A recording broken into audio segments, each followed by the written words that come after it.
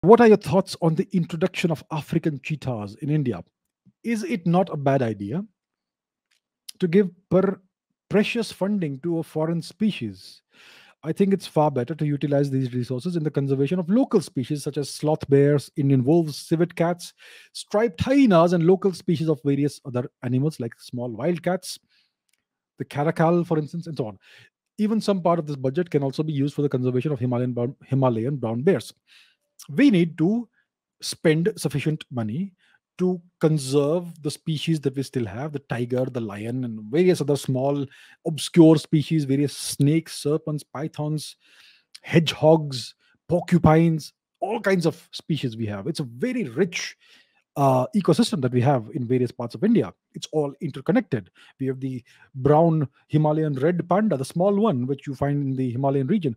We have the clouded leopard, the spotted leopard, very hard to find species in northern India, and so many other interesting species. The golden langur, for instance, very interesting langur. The typical langur is white with a black face. The golden langur is a golden fur and a black face.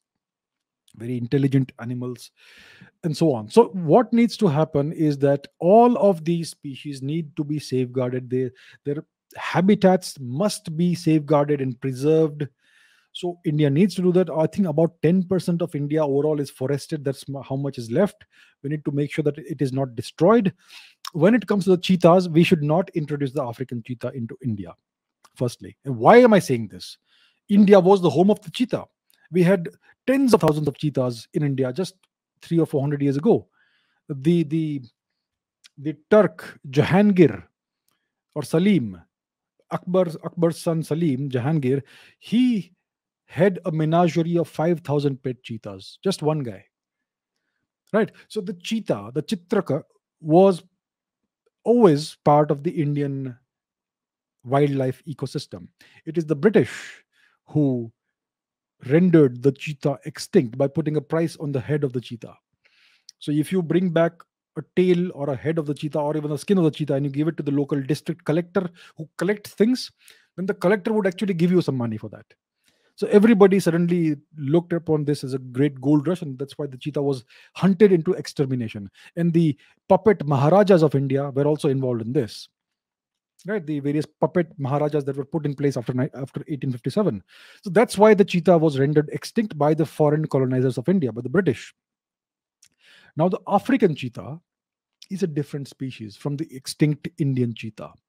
And the problem with these African wildcats is that they have this virus, the FIV virus, feline immunodeficiency virus, that Indian wildcats don't have.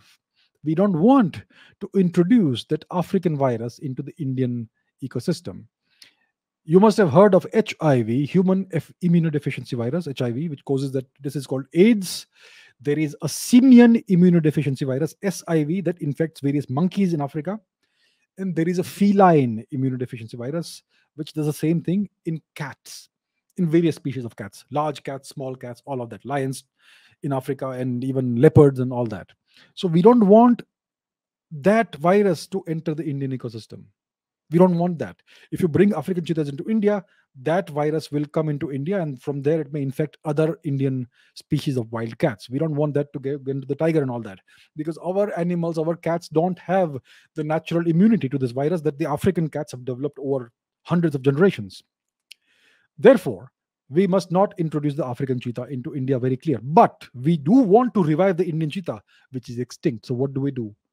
Well, the Indian cheetah is essentially the Asian cheetah, and there is still a population of Asiatic cheetahs in our neighboring country, Iran.